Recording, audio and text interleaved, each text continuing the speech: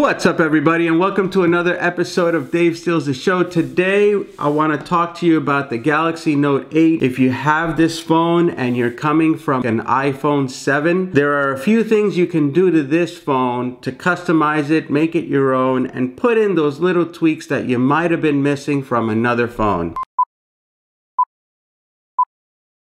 So you had an iPhone 7 and you were looking around for your next big phone.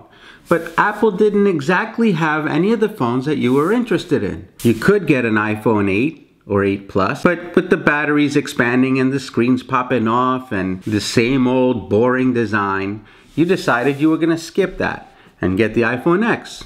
But wait, the iPhone X delays are happening and you're not going to get one until the first quarter of next year. So what do?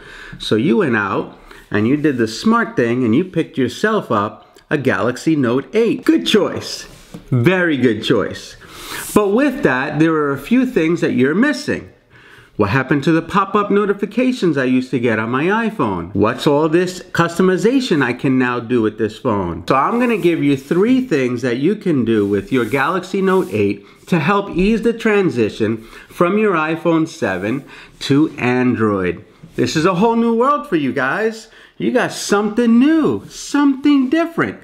And with that, you should take full advantage of it. First, I'll tell you that Samsung has hundreds upon hundreds of themes that you can choose from right on the phone. You should start there and pick one that best represents your personality and who you are. After all, you want to take full advantage of customizing your new phone. The one I went with has gears and a zipper kind of looking opening to it, which I love. When I get a notification, it pops open and there's gears moving, which is kind of awesome. It's different, and as soon as people see it pop on, I often get asked, hey, what's that? It is awesome. I love the way it looks, and you should go and find the one that best suits you. The next thing you want to do is install something called Glimpse notifications. Now, if you had an iPhone, then you're already used to seeing a pop-up when you get a notification, so you can read what it's all about. The pop-up notification is not native to this phone, okay? That's something that I had to go and research and find and add. So if you go into the Google Play Store, there's something called Glimpse notifications. I don't know if you can see that because the screen's a little dark.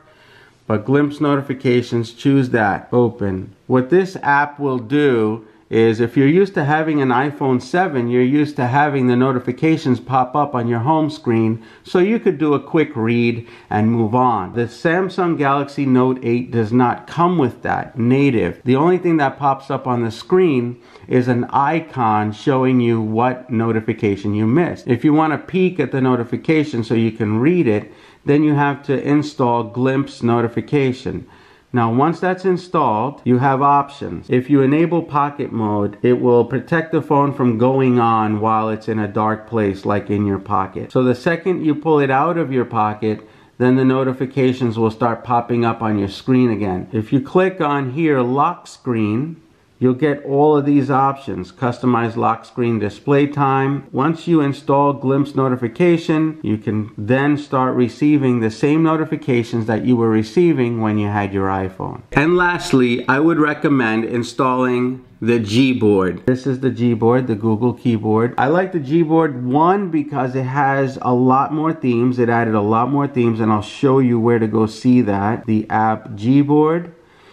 And here are all of your options for the Gboard. It has multilingual support. It has additional themes that you can add or download. It has much better text correction, in my opinion, than the Samsung keyboard that's native to this phone. And that's why I go to it. It allows glide typing, voice typing, and what they've even done is they've added a little Google search right in the corner, which is pretty awesome. If you hit weather, you'll get all these icons at the bottom that you can then choose and get what you're looking for. It's excellent at predictive typing. And as an option, you can add the symbols right to the keys. And with a long press, you can get that symbol.